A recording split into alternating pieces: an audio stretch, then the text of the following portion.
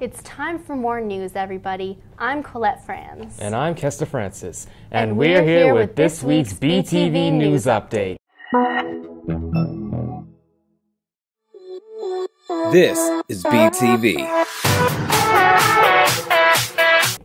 Our top story this week is the pumpkin painting contest hosted by UAEM and Gavology at the University Union, where participants could paint pumpkins, eat fall-inspired baked goods, and enjoy a brief dance performance by Newporf African dance team. Hi, I'm Colette Franze, and I'm here with BTV 6 News at the Old Union's Pumpkin Painting Contest. I'm here with Alyssa. She is part of the UAEM, which is Universities Allied for Essential Medicines. And why are you hosting this pumpkin painting contest today? So we're actually co-hosting this event with Gavology. It's another group on campus that focuses on providing education for children in developing countries as well. And we want to host this event because we're trying to raise scholarships for nursing students in Ghana. And how much are each pumpkin for people to paint?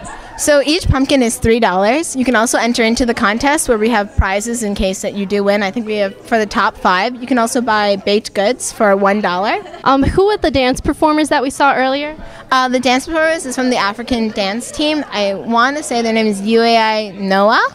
And I've seen them perform before at like the Bhangra competition. They're amazing. The muse for my pumpkin art was Hades from the Disney movie Hercules, but it didn't pan out like that, so it just turned into whatever you would call this. I feel like it looks more like an owl now, but I've heard some different things.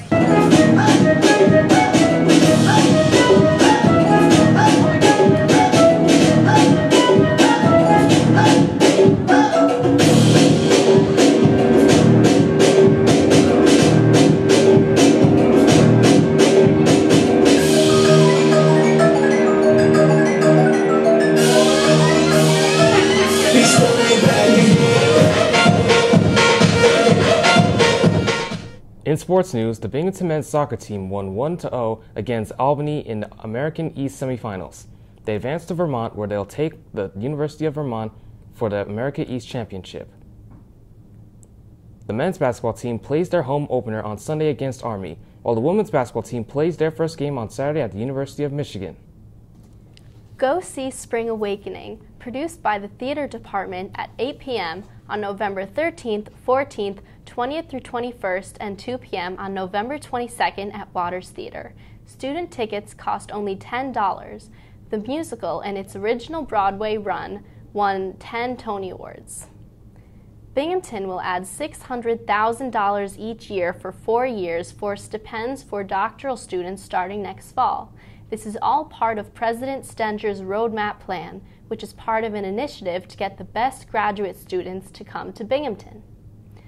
The Counseling Center will be holding a gatekeeper training session on November 16th from 6 to 8 in University Union West 324. If you are interested in learning about suicide prevention and making a difference, you should attend.